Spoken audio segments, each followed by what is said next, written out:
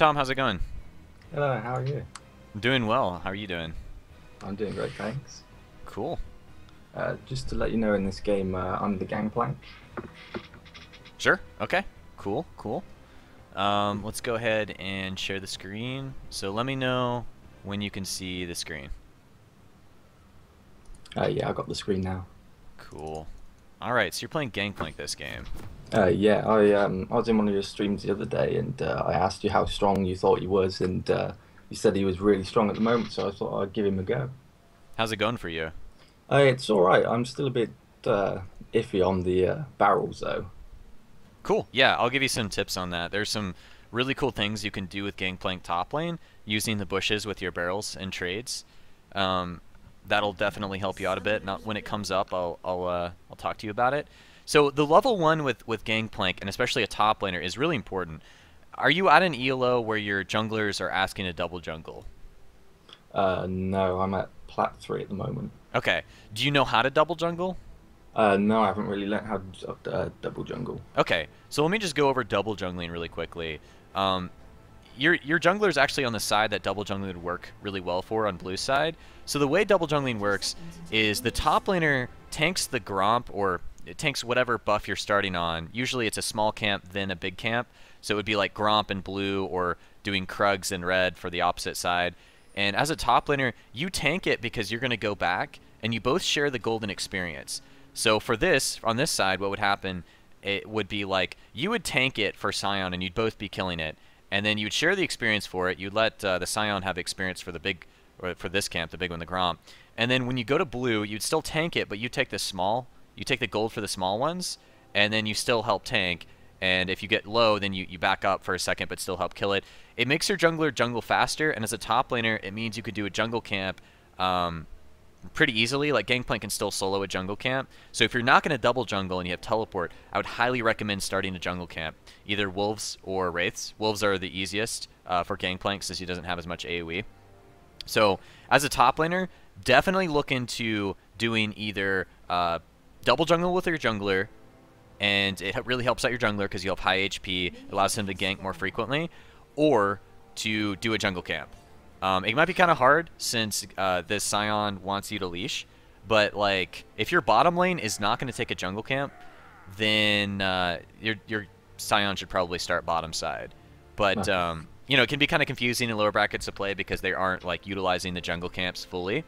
But double jungling is also beneficial because, you know, if you're gonna have to leash your top lane or your jungler because your bottom lane is wanting to do Krugs or that camp on that side, then like your jungler still gets a good leash.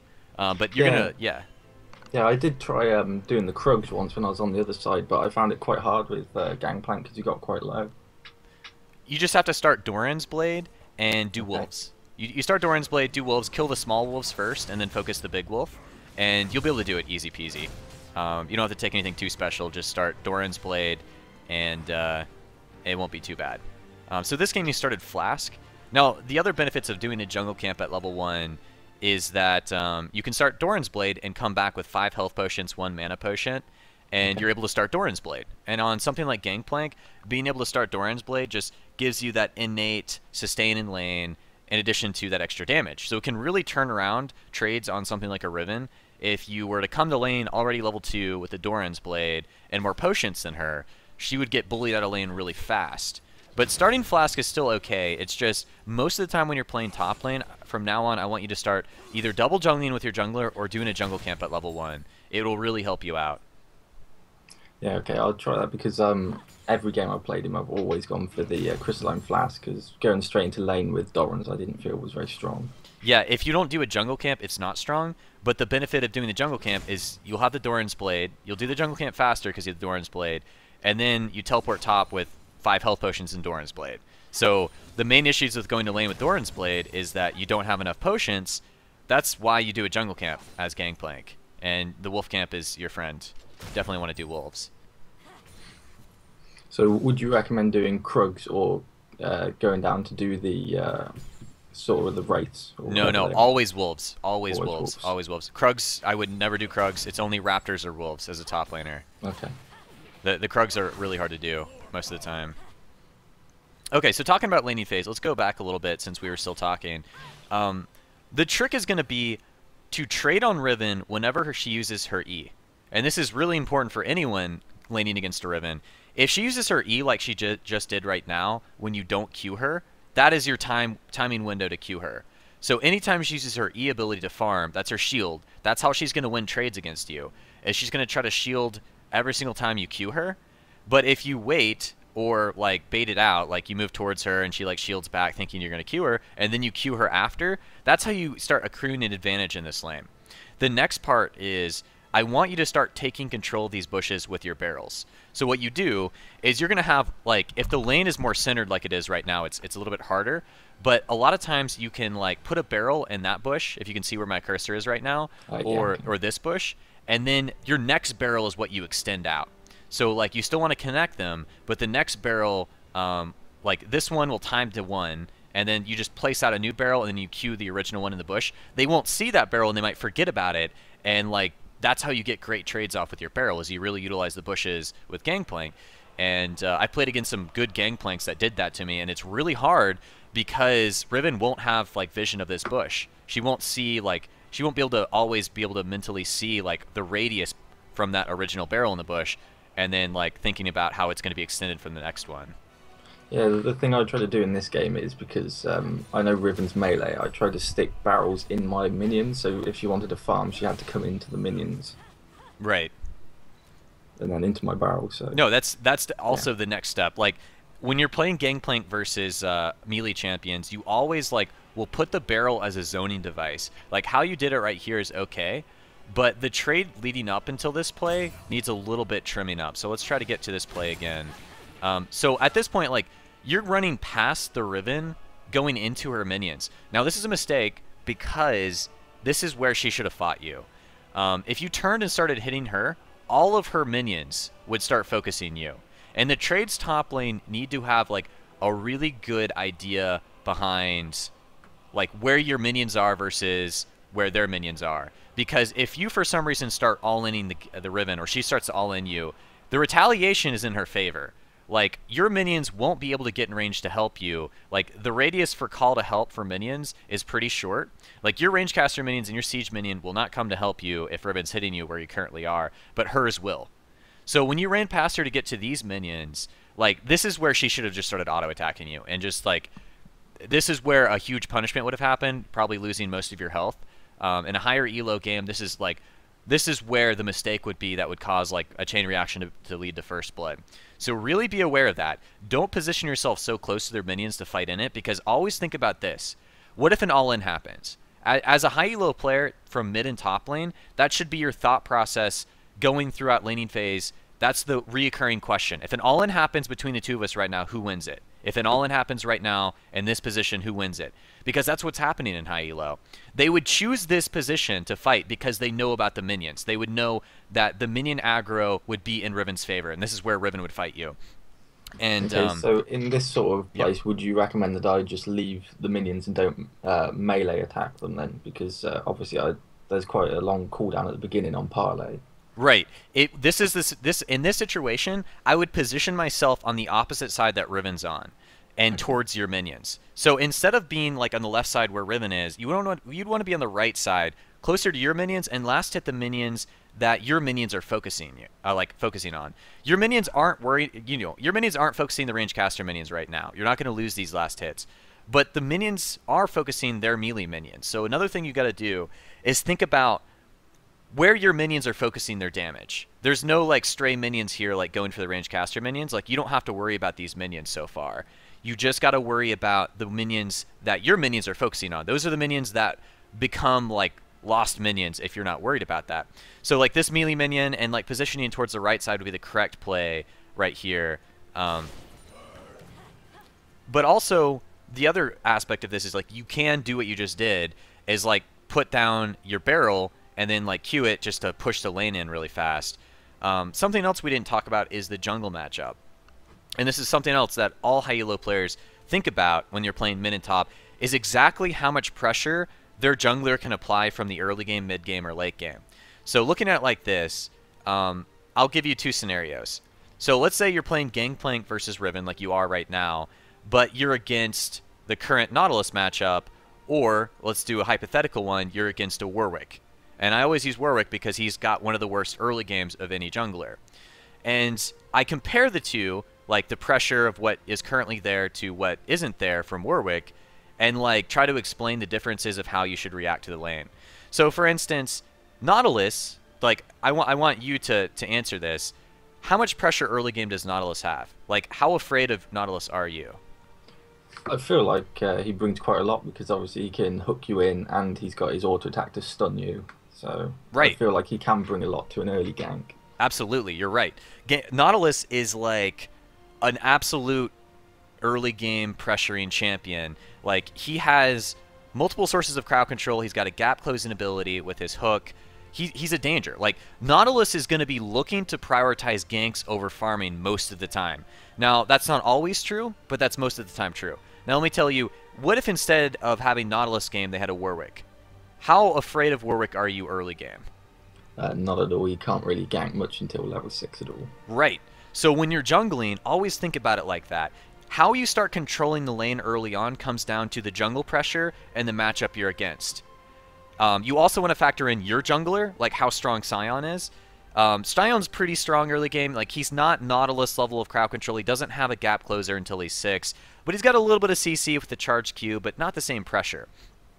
So the reason why I brought that up is because a champion like Gankplank top lane can like pin the enemy champion under the turret. Like, one way you can win this matchup as Gankplank versus Riven is if you just consistently push her to her turret and poke her down using your barrels and zoning tools and parlay in between her shields. That's one way you can win this lane. Another way you can win this lane is by controlling the minion wave and zoning her. So right now what's happening, and like this is why coaching can be so beneficial, because there's so many little snapshots like this. I mean, it's only been the 3-minute mark, and there are like whole host of information that can be gleaned from this. The way the minion wave is stacking is favorable for you if you want the minion wave to push towards your turret. So in other words, she's got more minions than you. If this was left untouched, it would push to your tower. And as a top laner, this is important to understand because lane control is how you win top. Lane manipulation is how you win top lane. If you are strong enough to kill your lane opponent, but you're always pushing them to their tower, you might not be strong enough to dive them under the turret. Whereas if you control the minion wave and keep it closer to your side, you have more distance to run them down and kill them in. Okay, so with Gangplank, which one would you say is the better option for the early game? Depends on the jungle pressure. So you want to keep both of those ideas in mind. Like, you can freeze it, zone them with your barrels, and just try to keep it closer to your side. Now, that's beneficial because you have more distance to run them down and kill them. And also, it sets up ganks from your jungler. Junglers in Platinum and you know, any ELO will always look for overextended laners first when they're going for ganks. Now, you can ask for help if you're like pushed to their tower and you're wanting to dive the person, but your jungler is more than likely to gravitate towards the lanes that your opponents are overextended in.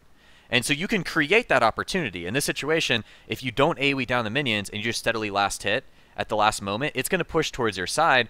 Then Riven might panic and like not want to come up to the minions, losing more and more last hits, or you set up a gank on her.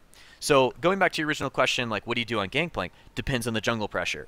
So since you're against a Nautilus who started on blue side, you also want to have an idea of where their jungler started. And in higher elo, it's easier to figure that out based on their top laner. So if their top laner, if you like get early wards down, trinket wards down, and you see that they're double jungling, you can kind of figure out which side they're going to be on, because if they're double jungling, that usually means their bottom lane did a jungle camp. But in this case, their top laner didn't do a jungle camp. She was in lane right away. That should signal to you that she didn't leash, and their jungler started on the side that their bottom lane's on. And this is like a lot of information. I'm sorry for throwing it all out there at once, but you know, this is going to be this will be recorded. If you want to see the recording afterwards, that's perfectly fine, because this is a lot of information. Yeah, I'll definitely have to go over it again. No problem. So what's going to happen is, like, since if you had predicted or known that because Riven didn't leash and she didn't like double jungle or do a camp or anything like that, the enemy Nautilus is, you know, started blue side, will be red side by about the 3-minute mark. If you know which side the enemy jungler started on, you'll know what side they end up on. So if they started on blue side, got a leash from their bottom lane, they're going to end up getting red and being top side of the map, 3:30 to 4-minute mark, depending on how fast they're jungling and what camps they do. So as a top laner, like, that was like a lot of information, but as Gangplank, the right call here is to not push Riven to the turret because Nautilus is a high pressure early ganking jungler, started on blue side, and the lane was already pushing towards you.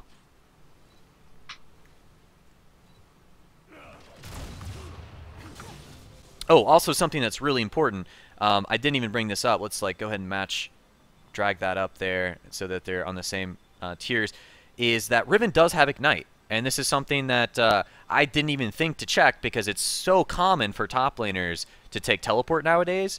But this is another big red flag. If you have teleport and they have Ignite, that's more of a reason for you to not want to play too aggressive and go for kills on them, but go for out trading and go for lane manipulation. So because you have teleport, you can, like, obviously, if something bad happens and a bad trade happens, you can just go back and teleport back to top lane, and they can't if they have Ignite. Whereas they have the Ignite, so in a really heated all-in from like 100 to 0 or something like that for both of you, she will have the tipping point with their Ignite. So you're more than likely against top laners with Ignite. You want them to overextend because they shouldn't feel safe overextending. So that's more of a reason why you should try to let it push, and you're sort of doing. But a little bit of AoE happened, so now it's starting to push towards her side. And so yeah, does that make sense? Like, when a top laner has Ignite, you want them to overextend because they'll feel less safe. More jungle pressure from your jungler will happen top side. And because the top laner doesn't have teleport, it takes them so long to come back top. But one of the reasons why teleport came back into flavor after being gone for so long is because the top lane meta changed. Top lane nowadays, if you receive jungle pressure like that really heavily, early game, and you don't have a lot of potions, you just have to, like, you would have to go back and teleport back top. But the way the meta has evolved, because top laners get a jungle camp now and just come back to lane with max potions, if they get ganked by a jungler and they survive it, they'll be able to potion back up and get the full health. But the reason why Ignite's so risky is because you don't have that teleport. You can't double jungle. You can't do a jungle camp. And you can't really survive a jungle gank and come back to lane quickly enough to, like, have an advantage in lane. Broken Record, thanks for the sub. Get some Valkrin teams in chat for our new subscriber, Broken Record. So those are, like, the big three things. You can't double jungle. You can't do a jungle camp yourself. And if you receive jungle pressure as a top laner without teleport, you can't stand up to it. Like, you'll just have to go back and you'll get too far behind. So as you can see, there's a lot of pros to taking teleport right now. Yeah, another one that I wanted to ask with teleport, because I've only just recently swapped to top lane, is it just worth early game keeping it to go back to top lane, or is it sometimes worth using it aggressively to go to another lane and saving it and walking back to lane? Most of the time, you want to save your teleport to walk back to lane with. Like, it's kind of a luxury to use it to come back top, and it should be used very sparingly, because if the enemy team knows that your teleport's on cooldown, and higher levels of play, which is you're aspiring to do, like right now you're in Platinum, you have your sights set on Diamond, once you get to, like, Diamond and Master Tier and stuff like that, the enemy team should have your teleport timered. Like, they'll know. Like, the enemy top laner will be like, alright guys, this guy used teleport. And what that'll trigger for other aspects of the map is, like, their bottom lane, if they know your teleport's down, they'll play more aggressive. And that's just how it goes. Phone Microwave, thanks for the host, buddy. And if you don't have that pressure on the map, then you're always risking the aspect that your bottom lane will get all end. Now, in Platinum, that's less likely. But we always want to aspire to, you know, like, if you play like a high elo player with that mentality, you'll eventually become a high elo player. And, like, you'll fit right in. So even though you're only in Platinum in your team and the enemy team is probably not thinking about that, you still want to have that teleport up for the pressure. So use teleport back to top lane, mainly when you get pushed out of lane really aggressively by either the enemy jungler pressuring or, say, the Riven all-into you and had Ignite and try to push you out of lane. Then you would still want to teleport back top lane. So if it's a, you know, a very casual recall, like you both go back, you wouldn't want to teleport back top lane. You would save your teleport for if something aggressive happens to you top lane and you want to get back top without losing anything. Or you got ganked top lane. You want to come right back top. So if my minions are pushed to their turret, it's not worth then teleporting back because you'll have the time to walk back. And absolutely. And you want to have that teleport to make plays bottom side. Okay. Okay, cool. So in this play, this is getting kind of hectic. She's fighting you in your minions. So this is really tricky. Even though she has Ignite, if she started this duel like directly in your range caster minions and the cannon minion, you could beat her here because the cannon minion does 41 damage, 3 range caster minions, 3 times 24, like 72 damage right there. So there's more than 100 damage from these 4 minions happening every rotation of their auto attacks. She only has, 300 health. So does that make sense? Like, these 4 minions can like solo kill her right now. That's how So important it's these risky cannons for her are. to be doing that. Yes, very risky. But what you want to do is make sure you're fighting her directly in the minions. Top lane only, please. Thanks for the sub, my friend. I appreciate that. Get some Valkrin teams in chat for top lane only, please. So yeah, like as you can see, she's 3 rotations of your minions hitting her, she's gonna die. So she could lose this, but the only thing that could backfire is like if you don't react to it in time, and like you sort of reacted to it there and she just backed out, which is a smart thing for her to do. If she continued to fight you there, like it was that moment when she used her shield to get away after the auto that your cannon minion turned its aggro to her. But if that were to happen again, you need to fight her directly in the minions, as close to your range caster minions and melee minions as possible, because you want to have your minions react as soon as possible. And there's still a turn speed to the cannon minion and stuff like that, but we won't get into that. Okay. Nice, good trade. And right there, yeah, like she can't continue to fight you there. Because of the shield, Mhm. because I got good damage on with the barrel, and then Right. I was thinking straight away, because it gives me the refresh of my passive, I can get in and get the damage and get her really low, but then the shield just kind of turned the trade more or less even. Right. So you want to, you still, like, after her shield, you still want to trade with her. So when she was walking away like that, you kind of have an idea of the cooldowns on Riven's abilities. So for instance, if she uses, like, her Q and W to trade on you, she can't do that all the time. Like, both her W and her E early game until she has high CDR is about 10 seconds. So her trades are going to be about every 10 seconds. So after she does a trade like that onto you, you can still trade onto her. Like, your parlay has, like, less than a 5-second cooldown. So you can almost get 2 parlays in before her shield comes back up. So if she shields like that to block your parlay and starts to run, you could still get some parlays off on her. So you don't want to just, like, trade only on her terms, which is what you've been doing so far. After she trades on her terms, you want to trade on your terms as well. Okay. Big Daddy Kane, I would suggest him to even fight that Riven, considering her stun. A higher elo Riven wouldn't lose that fight, especially with Ignite. That's true, but at the same time, you also have to factor in the minion damage, which is the big thing. And that last all-in, I don't think Riven would have won it. It would have been, if anything, it would have been a kill trade, and then, like, the Gangplank has teleport. So at the very worst in that previous little skirmish, when he had 3 rangecaster minions in the cannon, at the very worst, it would have been a kill trade. And at the very best, it would have been Gangplank getting the kill, and the kill trade goes in favor of the person with the teleport. But you're right. You want to avoid the all-ins if you can, if they have the Ignite, because it's really hard to measure, exactly how much damage you have, like, as Gangplank versus a Riven, but with plus Ignite. Like, it's already kind of hard to measure at certain points, like, if you can beat the Riven, but the Ignite's the tipping point. But what you want to do right now is, since the wave is going to push towards her turret, you don't want to fight her anymore. You just want to go back. So after these minions go down, you just go back. So right now, you would recall and just teleport back top. And this might be kind of risky, but this is like... the reason why I would say to do this is so that you can go buy a ward and pressure her even harder under the tower. So right now, she's like very, very low. You can recall, like, go back. Let's see how much gold you have. You have 500 gold. You could get a Doran's Blade, a Green Ward, and some potions. Either teleport to your turret, or in this case, you could teleport directly to one of these minions and continue pressuring under the turret. But, like, you're in a prime position that because she doesn't have teleport, you can, like, poke her low under the tower or kill her under the tower.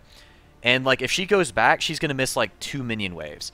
Because, like, your minions are already under the tower. And, like, if you poke her off the turret and she's not able to even get close to it, the next minion wave will also dump under the tower and she'll miss that too. So, in this situation, that's what I would have done. It's kind of risky for you to stay here and, like, pressure under the turret without either going to Trinket Ward.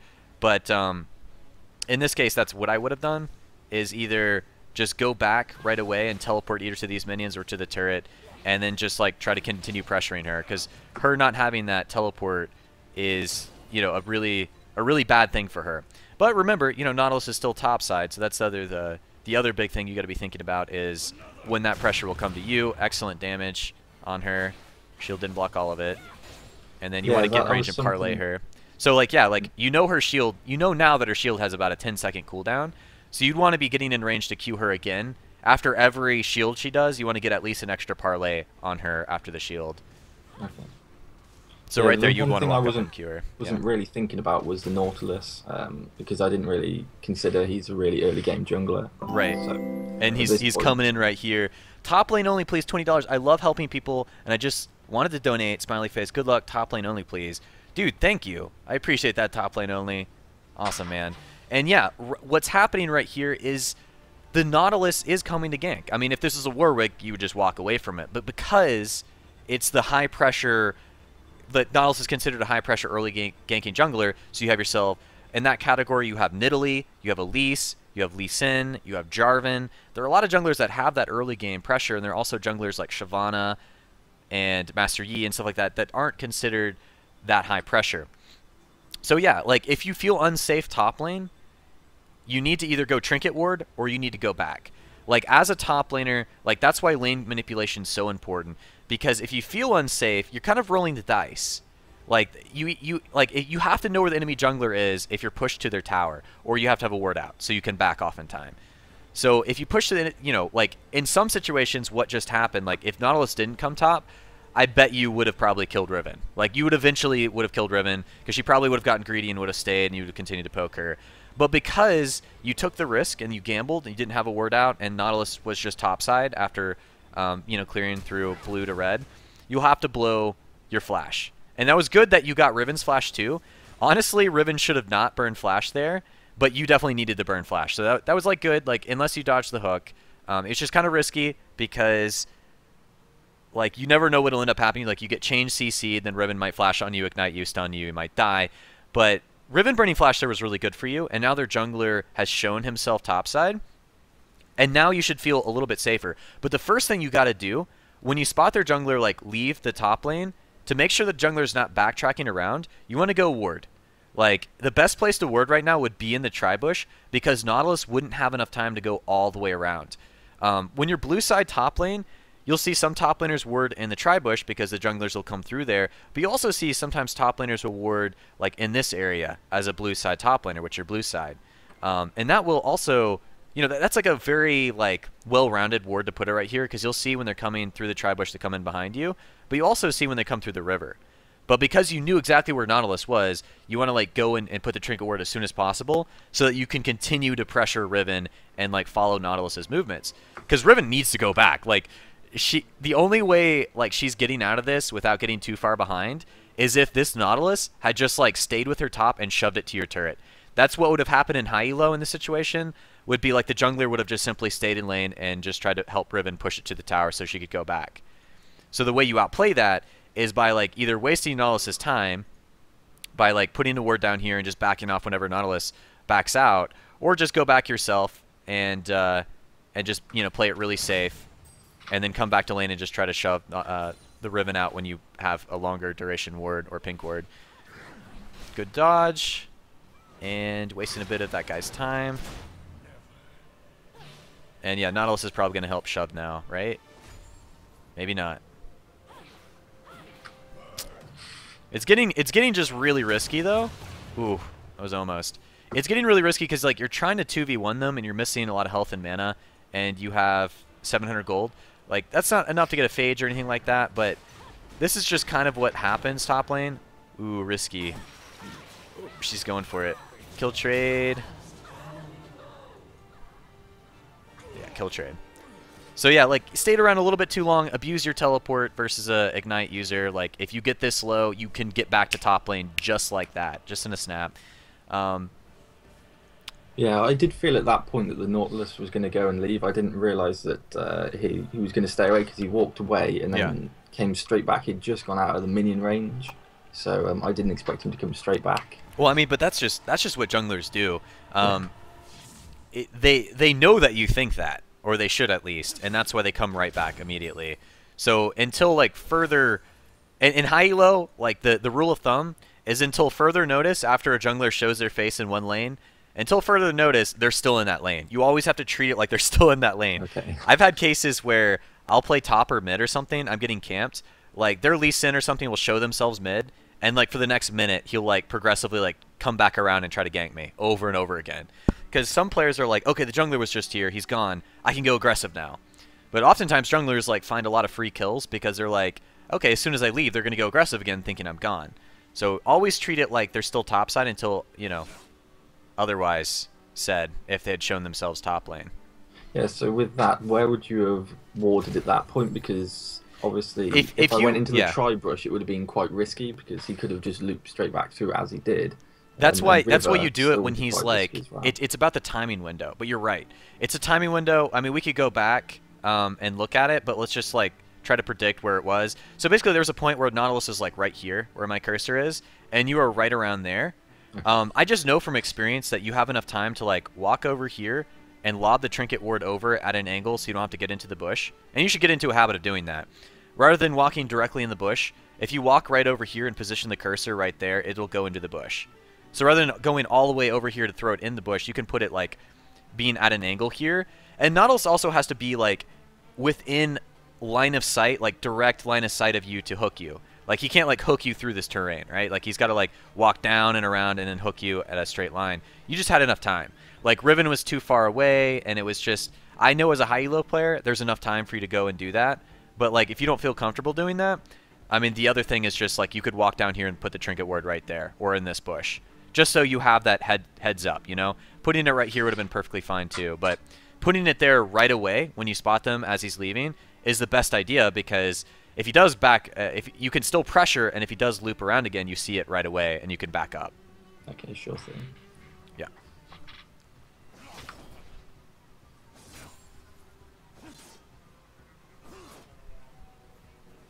I think in this game as well, I made a couple of risky sort of teleport plays. And I'd like to go over them when they sort of come up. Sure. Because I've been struggling with teleport sort of as being new to top lane, because I used to play mid, so I haven't really been used to that sort of thing. Absolutely. Yeah, no, that's no problem, man. We'll be looking at those teleport plays, because that's a big part of top lane is knowing when to teleport. And keep this in mind, too. Teleport, you know, just because you can teleport to a play across the map doesn't mean you should always do that. Some of the time, like, okay, because this is a unique situation where their top laner has Ignite, I don't know how common that is in your elo for their top laner to have Ignite, but in like Master Challenger, every game is going to be teleport versus teleport top lane. And once it's teleport versus teleport top lane, you get into situations where it's like, because a play is happening elsewhere, like say your teleport was up and like was up right now, like, you know, some top laners that are level 6 could like influence this, but also some top laners level 6 can influence this. But as Gankplank, you have your ultimate and stuff like that. But like, if you teleported into a play like this and it was going to be kind of close, so you're playing Malphite or something like that, and they all got close to your tower, like things can backfire with their teleport too. But like, the thing to keep in mind for teleport is like, just because you can teleport to an all-in play that's happening across the map doesn't mean you should always do it. Because if you leave top lane with your teleport and you get nothing out of using that teleport elsewhere, and their top laner stays top, you've just indirectly like lost yourself like a couple minions or a couple minion waves, at least 2, and that can end up like being a level difference or 2 level difference later in the game, like a couple bad mistakes like that, and then that can be how you lose top lane. And Riven is like tanking the minions in front of the tower. She should feel confident just last hitting it under the tower. Oh, yeah, she's going to go for the all-in here. And when you're playing Gankplank, make sure you position the ultimate either directly so you're in the center of it if they're going to all-in you like this, or where the Riven's going to be. But I wouldn't all-in Riven. Like, I haven't played enough Gankplank to honestly know his burst exactly with Sheen. And, like, even, you know, the barrels are 50% armor, shred, and whatnot. But typically speaking, the Gankplank versus Riven matchup, you still want to look to outpoke her. Like, because you have the advantage of being ranged and she can't really deal with that other than getting directly on top of you, you want to abuse that. So in this situation, rather than turning and all-inning her, you would, like, you'd probably want to just outpoke her.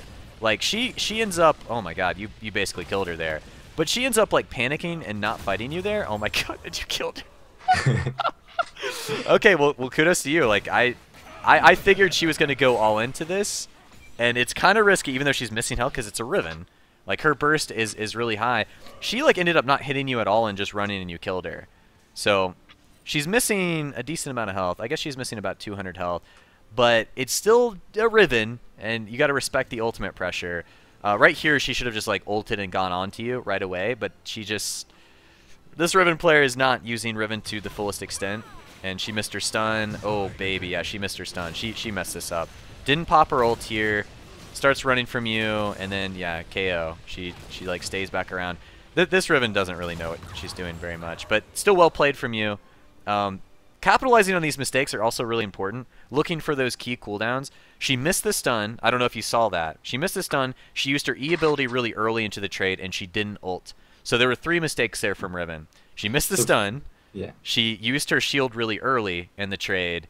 And she didn't even pop her ultimate, and she didn't even fight you. So she tried to all in you, and then she started to run. But so from the other sort of side of that, if I was a Riven, right. would you have just gone straight in with the ult and just gone for the kill straight away on the Gangplank? I probably would have. I mean, I don't play... Riven's not like my most played or anything like that, but she's got a Brutalizer. I mean, she's missing 200 health or so. Honestly, if she popped her ultimate really early, and you were still level 6... I don't know. Like, it might have been still pretty close since she was missing a bit of health, but it would have definitely been way closer than... Like, I don't think I would have chosen that all-in window, but then again, like, because she felt kind of confined with being pushed under the tower, like, that's kind of a window that she could have gone for. But you played it correctly if you, like, decided to go into that play because she used her shield and W early and didn't ult. But, you know, kind of get a better grasp of the cooldowns being used there. I mean, we watched it pretty quickly and I was talking, but... Going back through it, like, if I was in that moment and I saw her miss the stun, I probably would have gone all in on most champions. Like, the stun is so core to her trades. It's like how she's able to, like, start getting the trades off on you first is because she'll Q onto you, stun you, and then, like, get the 3rd Q off, and by that time you've been CC'd and she's gotten, like, a couple autos off and, like, all of her abilities, and you're, like, half health, and then the ult will almost be in range to kill you soon. So it's kind of tricky, but, like, as a top laner, that's also a great idea to, like, you know, keep an eye on is, like, the cooldowns that they're using. Like, she just randomly, like, just used her E. Like, I don't know if you just saw that, but she just, like, used her E and then queued into the bush. Like, this is also a window where you just, like, walk up and abuse her. If someone ever does that to you, like, you said you came from mid lane, look at it like this. If you're playing against an Ahri mid lane and she just, like, misses her Orb of Deception and Charm, would you go on to her? Like, yeah, definitely. Oh, yeah. So same thing for top lane, too. If you're against a champion top that has, like, very trade-centric abilities like Riven does, if she just, like, randomly, like, dashes into the bush or something like that, it's like, that's on cooldown. You're going to get a great trade-off on that, or that could be your all-in window. I don't know what she's doing. But, like...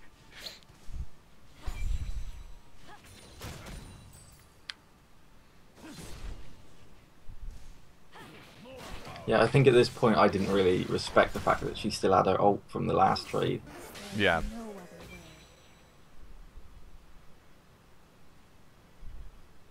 A lot of waiting. You could have gotten a parlay off on her. Like, when you're waiting around, like, her E was still on cooldown. So you probably could have gotten a parlay off while you guys were just dashing around and waited and got another parlay off before she came in here, or could have parlayed the barrel when she came in here. So... a little bit of mismanagement of your cooldowns, and it's going to be a bit closer because of that, and I think she'll get it. Yeah, she got it here. So, a little bit of mismanagement, but it's... You still were in a position to maybe make this work. So right here, let's kind of slow it down so it's easier to follow.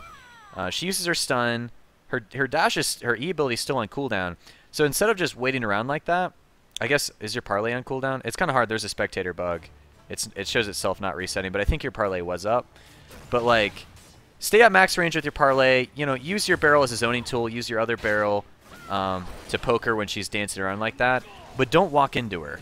Like, that's the only moment you'll lose a lot of their trades as a ranged champion versus Riven. Say you're playing Teemo or Lulu or something like that. It's the same principle. Is if you let her get in range to start hitting you, you can always just sit back and poke her, you know? You can always choose to walk back. And if her Q and E are in cooldown, she doesn't have those gap closers. So hopefully that makes a little bit more sense. Yeah, I was trying to... I hope she wouldn't all in me because I had that barrel around there. So yeah. I thought that might zone her, but obviously she still had her ult, so she could easily all in me.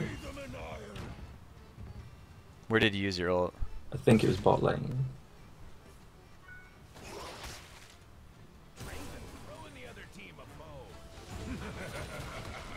Another thing about using the ult there, wait until it hits the tower, because it was about to drop minion aggro, and you could have gotten a lot of these last hits. And it's okay that you did that. Like, Sona actually should have probably gotten dove here. Their bottom lane should have just, like, straight up just dove that Sona. So, like, using your ult bottom is a good decision, but positioning it needed to be under the tower. Instead of, like, where the minion wave was, because your minions down there were about to die, the minion wave was about to move. Yeah, I think at that point I was just trying to zone the champs away. I didn't think about the minions.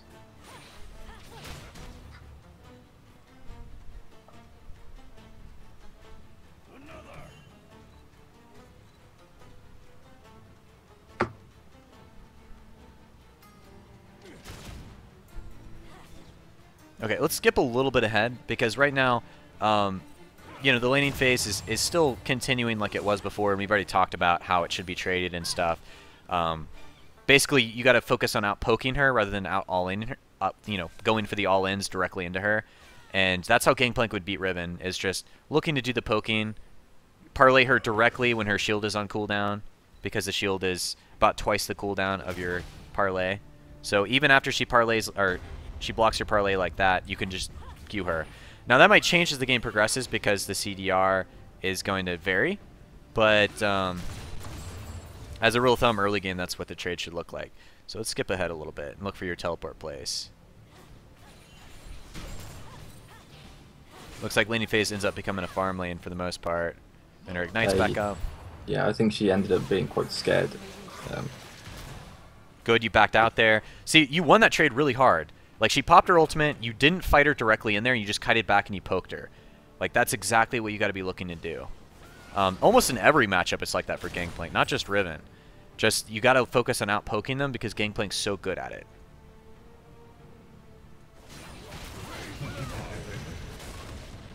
She baited out your all-in just kind of like you did to her. Yeah, so there, would it have been better to just keep my ult? Yes, it would have been better to keep your ult. If there's no way to guarantee that she'll fight you there, the only way you could guarantee she'll fight you there is if she wants to all-in you.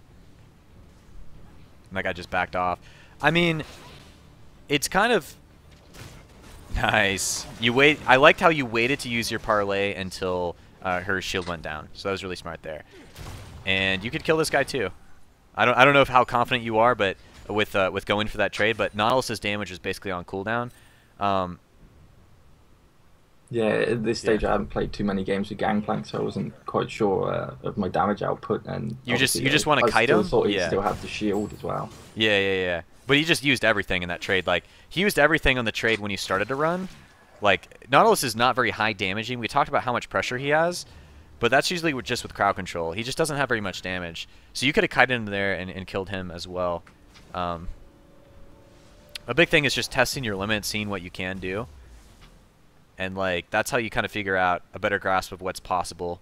It's just testing what you can do. You're going back and you got a Trinity Force. Nice. So you are substantially stronger than... I think this is a teleport play. Okay. Cool. Let me backtrack here. So you see them kind of pushed up, but when you start the teleport, they're not... Let's see.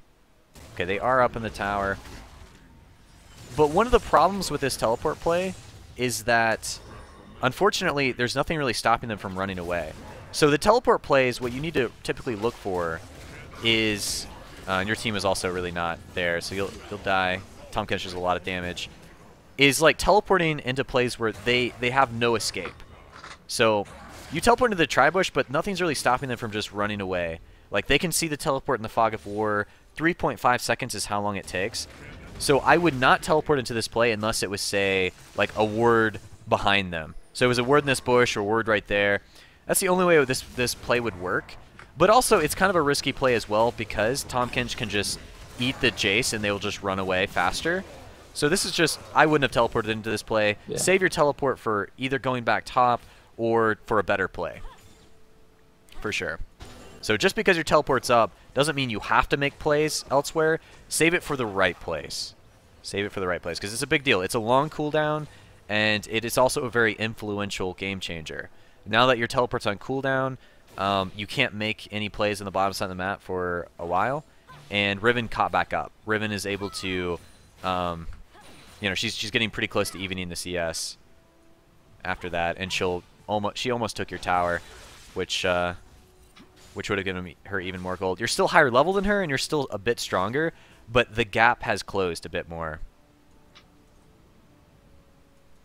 Does a teleport make sense though? Like you, as a champion like Gankplank, because you don't have great gap closers or like hard CC like a Malphite, it's a lot riskier to make a teleport play like that, and it needed to have been like directly behind them or like in an all-in situation.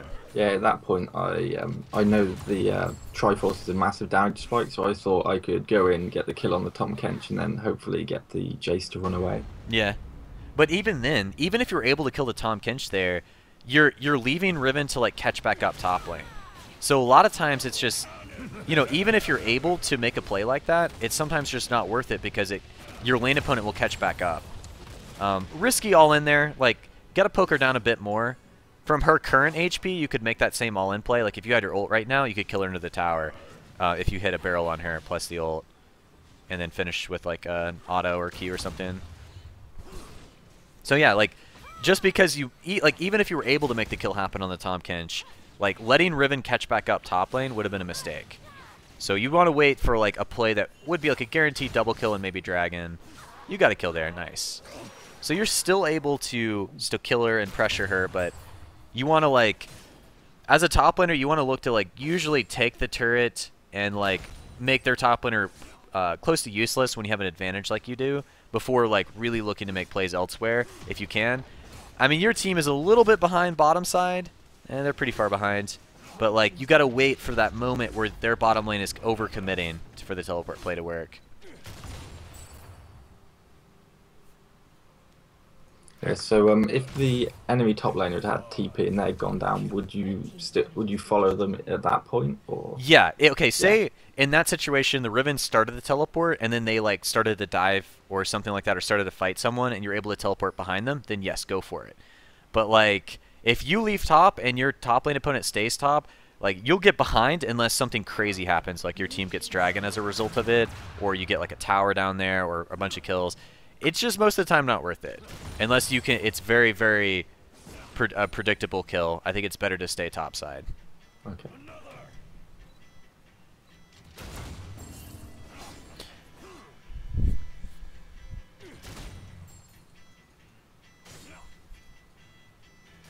Yeah, I think this ended up just farming for quite a while at this point. Yeah. So right here, like... Oh, at this point, I was watching what I was doing with my ult, and I wasn't watching what I was doing. Well, let me go back real quick. That's okay. But like, at this point, you definitely do want to be grouping with your team, but going through their jungle is also a really risky point. You ulted there, they're diving and stuff like that. If it was just Nautilus, you're definitely going to kill that. But because it's Nautilus plus Jace, and they just kind of end up kiting you, ends up being a little bit iffy. Jenkins, thanks for $10, buddy. Zero message. Thanks, Jenkins. But yeah, it was smart for you to roam down there, but just risky through their jungle without vision there. And that was also that would have been a really good time for teleport, since they were diving under your tower. You know, teleporting there. You wouldn't miss too much topside, since you've taken their tower and it was already pushed really close to the other side of the map. You have more time to get there. But mistake there was just walking through their jungle without vision, and then just all-inning the first person you saw. Because, you know, when Nautilus ended up fighting you, you also could have backed away from that situation, you know? Okay, so you're teleporting top now. I mean, I think it's good that you teleported here, but, like, you don't want to be on the back foot like this. Like, if everything played out to what it currently is, it's okay for you to teleport here to save the tower and get that huge minion wave. But you also don't want to be in that position as well, where you have to use your teleport to save that tower, because you still have so much control over Riven. Leaving lane like that gave her some more breathing room. So, still a pretty big experience lead. Magic Slab, thanks for 5 months in a row, buddy. Get some Valkrin teams in chat for Magic Slab. 440, nice. See, like, you do that a couple more times, and she's just gonzo. All right, let's talk about upgrading your trinket ward. So top lane, almost every game top, when you hit level 9, you want to stick with the warding totem, but upgrade it to the mini sight stone. So you don't want to upgrade it to... You don't want to upgrade it to the greater vision totem, but you upgrade it to the other one, the one that's like the mini sight stone, where it's just like warding totem but better. You want to do that as soon as you're level 9, so you're able to not only have a ward in their tri-bush, but a ward in the river, and just you have like really good vision. And you should be able to catch her here.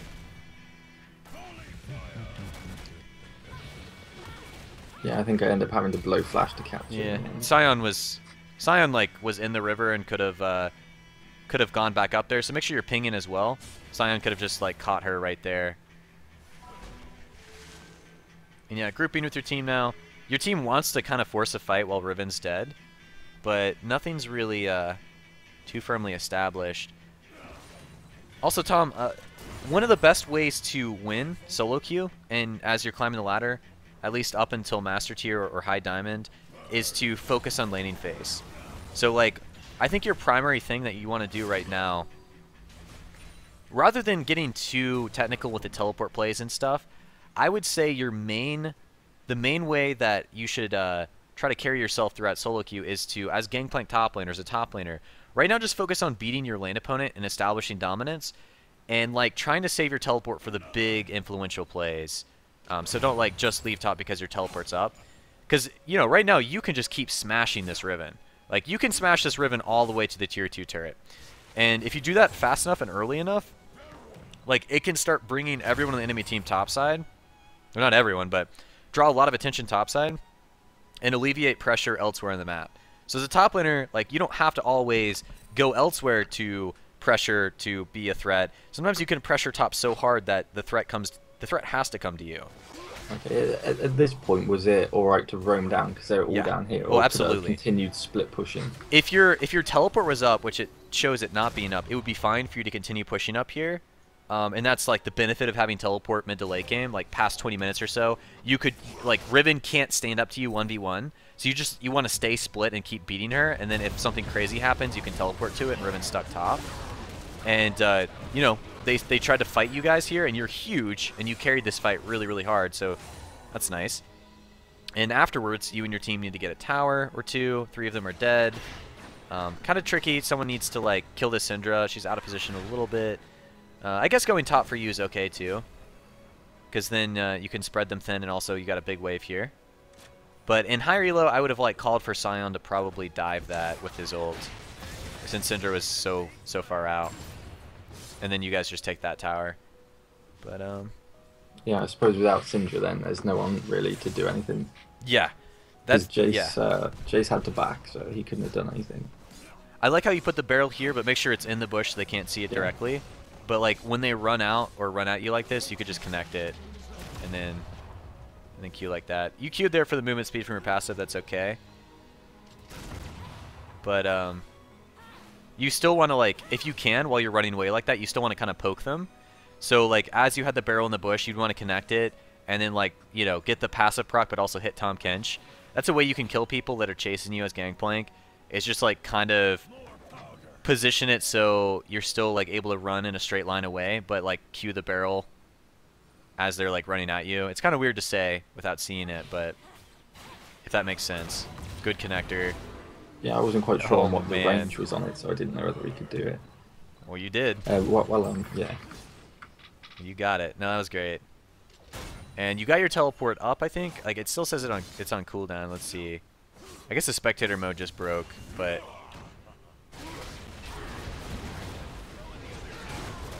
still a decent enough ult. Also, did you upgrade your? I didn't see. Did you upgrade your serpent or your ultimate with the serpent, silver serpents? Yeah, I upgraded it to the fire at will. That one's okay. I think the true damage one and the initial slow one is the best one for the early game. Do you know which one I'm talking about? I don't know the name of it. Yeah, the Death's Daughter. Death's Daughter. Yeah. I've seen a lot of Gangplanks in high elo get that one early game, but I'm actually not too familiar with the best one is to get right now for Gangplank. But you are slapping people. Nice, man. You have like a ton of gold, I bet. Yeah, you have 4,000 gold. Need to go use that gold a little bit earlier, because you would have Infinity Edge for these fights, and they'd be a lot smoother. It can sometimes get hard with you dominating so much. Like, you can still make these plays without going back, but 4,000 gold is a bit too much. I would say going back with 2,000 gold is still kind of pushing it. You still want to recall in increments and still buy like pieces to things, so you're able to also buy words in addition to that and upgrade your trinket word and stuff like that. Because if you're out without vision, then it's just you could just make a mistake and bad things will happen, you know?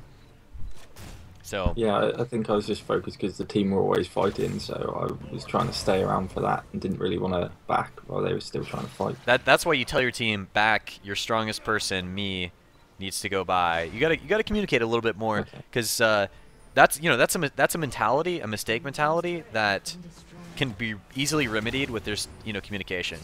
Like there will still be games where people will tunnel really hard. Preempt, you ulted kind of early there before the fight was committed. You want to wait to use your ultimate until the area of the fight is committed. So like right here, like this is the area is committed. Like it's all on top of your team right here. You're still gonna win this fight really hard. But I mean, you got like 4.5k gold. That's almost half your total gold right there. I mean, it's great that your team is still able to win this, but just imagine if you had your Infinity Edge right now, plus yeah, like might have killed them more all. damage. Yeah, that would have been like the end of the game. Your team would have like killed them there, Baron. While that was happening, Riven was pushing top. So, not the best fight for you guys to kind of force as well, since Riven was in position to push the tower in topside. You would want to like control the waves, and then like, I mean, because Riven's overextended like that, you should look at it like, hey, Riven's free kill, plus I need to go defend there. Let me go push out team, go spend my gold. Your massive quantities of gold, man. You can get like a Last Whisper here if you wanted to, but you could also get work towards like Phantom Dancer or something. Yeah, that's what you're doing. So cool. Yeah, do you reckon Phantom Dancer or Static Shiv is better on the new Gangplank? I think Static Shiv has a, Static Shiv's still pretty good, but I think there are other. Just getting like raw physical damage is also really nice. Like in Trinity Force and Infinity Edge, I've seen some Gangplanks. Like the highest damage build with Gangplank is just getting more than one Infinity Edge, which is weird. But like because it's like the only item with how much damage and crit on it that it ends up being like, the passive on it doesn't stack, but like it just gives so much attack damage and crit chance that like the highest damaging Gangplank build has Infinity Edge, more than one Infinity Edge in it. So would you only really do that sort of build if you were already well ahead? Yeah, I mean a build like that is it's not great until the super late game.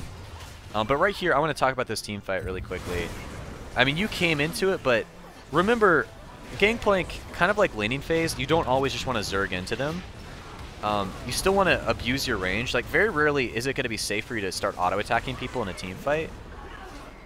In this situation, when you see the Riven coming at you and the Tomkin still here, you don't want to be stuck in a situation where like you're just trading auto attacks with the Riven unless she's already chunked, which is what happens. Like you end up walking into her, you got the Q off on them, pretty nice, but the shield blocked a lot of it, and then you're trading autos with a Riven, and she's gonna win that trade. Like that's Riven just has more damage in that situation than you would like to deal with, but because you have the range to parlay in the barrels, you just abuse that. So team fights, Gangplank and high elo and whatnot, you'll see them kind of do what you did at the very end of this fight. They're hanging back. They only go into auto attack when it's pretty much decided. Like you're just going in to finish them. You just parlay them, you barrel them, and then like kite them back and forth, and then like end up using your autos as like the execution.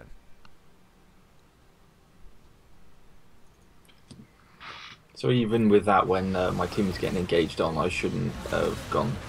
You should go into the fight, but not go into like physically auto attack. Because you're really far ahead, but not far ahead enough to like still trade autos with a Riven and a Jace and stuff like that. It's just their kits are all centered about like, kind of fighting you when in the up close and personal quarters. But you don't have to do that. That's the benefit of Gangplank, and why he's kind of ridiculous is his AoE damage and the luxury of being at ranged and having a global ultimate. He's a monster. If you really abuse his range, it's really hard to kill the Gangplank, and he still can contribute a lot to the fight, setting down barrels and queuing them, or just queuing them directly if they're kiting you. So that's something I need to work on more, is kiting them with the barrels when I'm running away, and not just using them for movement speed. Absolutely, yeah. Okay, so you're teleporting top right here. Instead of doing that, you would probably want to wait until it got even further. Like, this wave is going to definitely push through their inhibitor. So once it got further down there and the enemy team is like not going to deal with it, you could teleport directly to their inhibitor and then take it. Or you could like come down here and fight and then like eventually make your way to a side lane and then just have your teleport up. So using your teleport like that gave the enemy team a lot of time to react to it. They didn't react to it, and it's only going to be Riven to defend for now. Which, if you play it correctly, you know, you can beat Riven 1v1. So it could still be good, but you don't want to like teleport that far ahead of time because they've had so much time to react to you.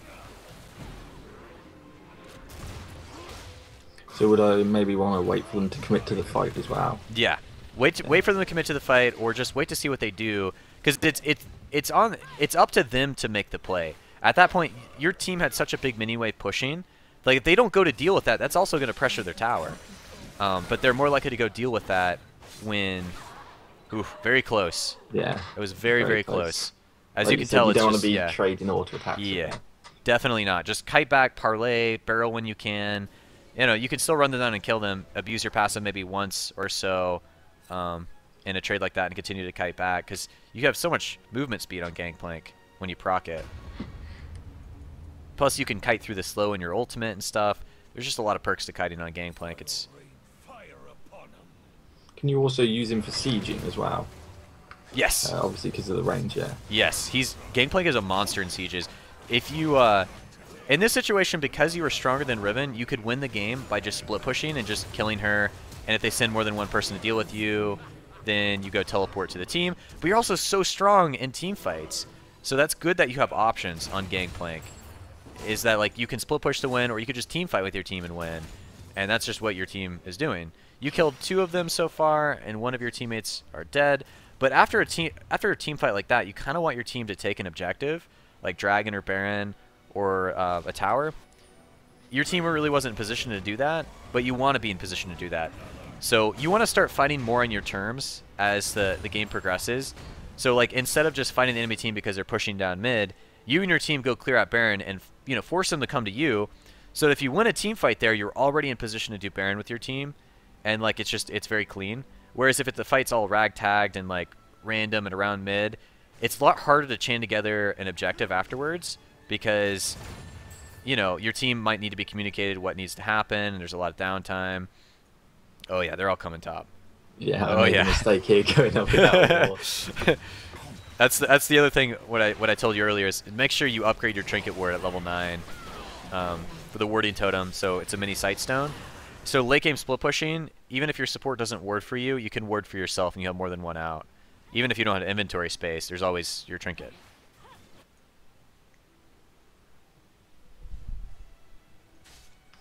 So as well, being top laner, would you, if you've got space, would you go for a pink ward as well as the trinket totem? Oh yeah. Especially when you have control of top lane. If you're specifically winning top, buying a pink ward's even better, because their top laner shouldn't feel comfortable going to kill the pink, and like it's just going to be a perma ward there, and their jungler will eventually have to come kill it, or you'll lose it because you recalled or teleported elsewhere.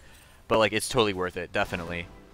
Like winning top lane is more of a reason for you to buy a pink ward than losing. But like it's still important to do it in both situations, because you can deny their ward. If you saw where they warded, you plop down your pink there. They should feel pretty unsafe because you denied their ward, like they don't have vision anymore, and you know exactly which route doesn't have vision, so your jungler can come and gank through where that pink ward is. Oh, that poke is great. I like that ult there though. That was a really good ult, and bam! Oh man, nice damage. W away. Yeah, I know here I wasn't really paying attention to the items because... no, that was great. That was great. When I look back on it, Nautilus has Thornmail, so it's pretty risky to keep fighting him. Your team is also like not helping you here. They should, instead of chasing, they should have been where you are. But also, back out a little bit sooner. You're cutting it pretty close with HP. but still very well played. No, that was the moment where you trade autos with him. That was like, if there's ever a moment to talk about when to trade autos as Gangplank on a Riven, it was right here. You played it wonderfully. So you carry this fight so hard. The Q onto Syndra, you ult, you force the flash out of her. It was a great ult. And the next Q kills her. And then your ultimate was still like hitting the tanks. You position the barrel here, you kite back, then you Q it. Oh, brilliant. And then she knows that she's dead, and you get the autos off because instead of trading autos with you, she's running. And those are the moments where you can get the autos off, is when they're not committing to a fight like that. So right here is when you should probably back out. Like, you still got them pretty low. I mean, Tahm Kench can use his thick skin, and you saw the health. Like, that's his health currently. This is the moment where you should have gotten out, like, a little bit sooner than that. Instead of turning to go back in, that should have been the moment where you just continue to run back. Buy home guard boots, then go back into the fight. When the fight's so close to your base like this, well, your team just needs to come around and clean it up too. A lot of times you'll see like really strong carries in high elo. They'll recall at like half health in a really long or extended fight, or not even recall, just walk back. Get home guard boots, they're full HP, full mana again, and they're back in the fight in a couple seconds. And that's what I would have done there, is just back out, get home guard boots, and come right back into the fight. And you went a little bit tanky too. If you get a lifesteal item, that's fine with Spirit Visage plus your W. I like it. Their team had a bit of magic too on like the Syndra, Tahm Kench, Nautilus. And yeah, like if you know you have to team fight with Gangplank, like getting a bit of health is fine. Like you definitely have enough damage at this point to carry the fights. So making sure that you stay alive is good. And then I think your team should have done Baron. Like right when you recalled and survived and went back to base is when you should have been pinging Baron like mad. Because almost everyone in the enemy team was dead. Your team ended up just doing Dragon, which is okay, but Baron was definitely the main priority there. Your ultimate here wasn't that effective because Riven didn't commit to run away there and your team wasn't like chasing. So it would have been better to save it. If that was connected, that would have been huge on her.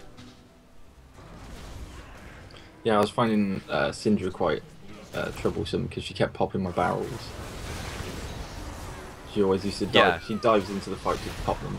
When you're playing against a Gangplank, that's what you got to be looking to do, is to last hit the barrel before Gangplank does, to deny it. But it's risky because if you're a melee champion and you're in range to do that, you're also in range to get hit by it if you don't time it right.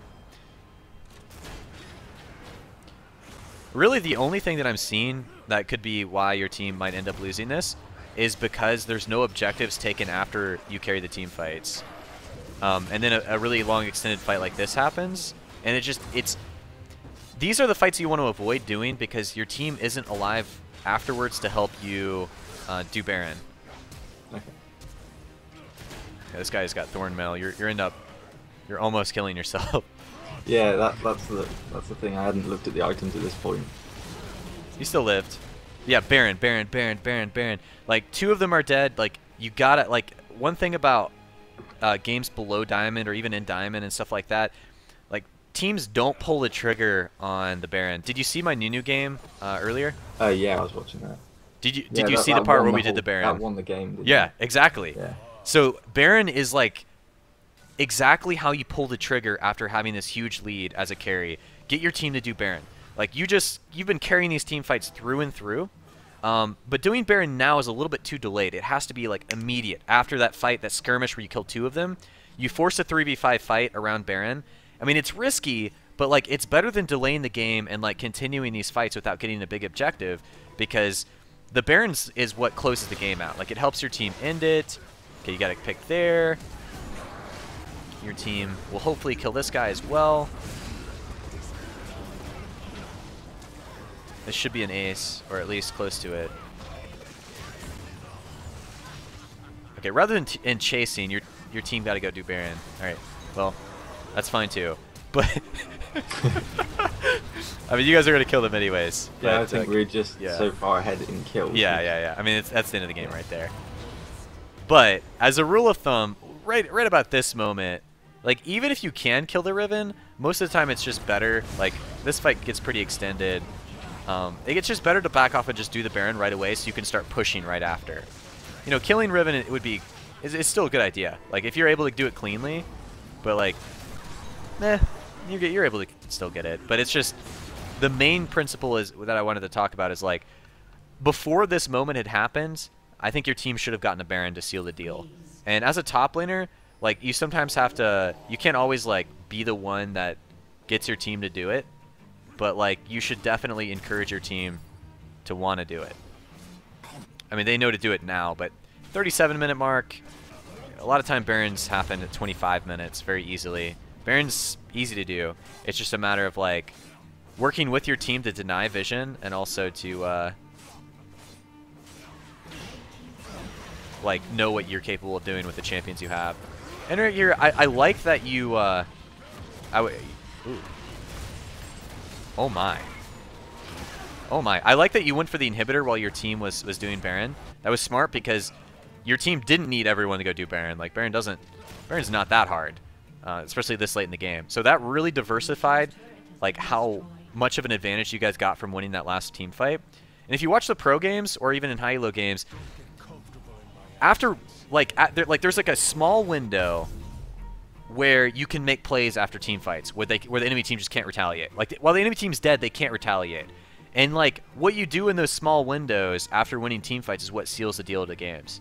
And that was, like, you know, it was pretty good. Like, I like how you played it. It was still really close, and you knew, or it seemed that you knew exactly what you could do, and you turned it around and still killed Syndra. But got to pull the Baron trigger a little bit earlier. But I like your play with Gankplank. You said that you just started playing him? Yeah, I've got about 10 games on me. Nice, man. No, you definitely hard carried this game. Like, there was also moments in this game where you could have carried harder, which is what I hope we went across this game. Yeah, I thought because, like, I did well in kills, but yeah. I knew there was obviously gameplay that I could have done because being this far ahead, it shouldn't have taken 40 minutes to win the game. Right, but you'll get to that point. Don't worry about it. You'll definitely get to the point where you'll do what you basically do to the Riven early game, and you'll press that advantage, and it'll be like a 25-minute game. You'll get your team to do Baron, and then they'll just, like, give up once you have that advantage. Really good ult here. They're like walking through the choke point. Oh my word. Your damage so high. Yeah. No, that was huge. You, like, single-handedly got, like, the entire enemy team to half health before the fight started. Oh man. And that's GG, it looks like. Yeah. Yeah, that's the end of it. Cool.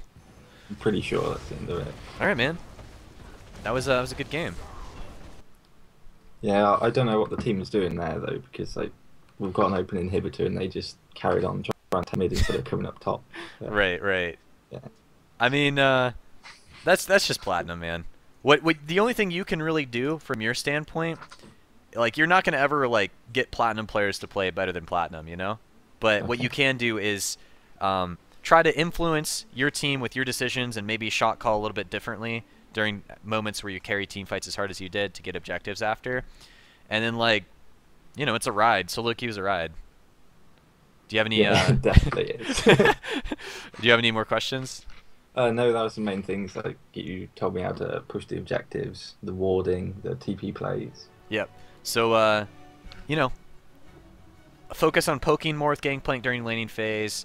Definitely ward more. Upgrade your trinket ward at level 9 every game as a top laner. It's even more important than, like, mid lane, making sure that you have that upgraded, because you're more ward dependent top lane. If you're winning lane, keep a pink ward top lane. Like, you just have control of the lane. You want to do that. Teleport plays, we went into detail about that. Don't leave top too early with your teleports unless they're guaranteed plays. On Gangplank, if we're talking about Gangplank, I would say most of the time only teleport if it's directly in behind them from their point of safety. So if you can, like, teleport to a ward behind them and they're really overextended in an all-in play, or it's for, like, a dragon or something like that. Otherwise, just keep abusing your advantage top lane, because if you leave top too soon and their top laner stays top and you don't get too much out of it, like, there will be that small window where they'll start to catch back up, and bad things can happen from that. But yeah, thanks, Tom. I had fun doing this, and I'll get you the recording of that, and you'll be able to go back over it and get all that juicy bits of information we went over, especially during the early portions of the laning phase. I was just going ham with all the info. Yeah, I think I was trying to absorb all of that. All right, cool. Thanks, Tom. And thank you very much for that. No problem. Talk to you later. See ya, man. Yeah, see ya. Cool. So Tom is learning top lane. He's Plat 3 on EU West. And thank you, Tom. That's a coaching session with me. I try to do coaching sessions usually during my stream, but I can also do it out of the stream as well. I need to spectate a game.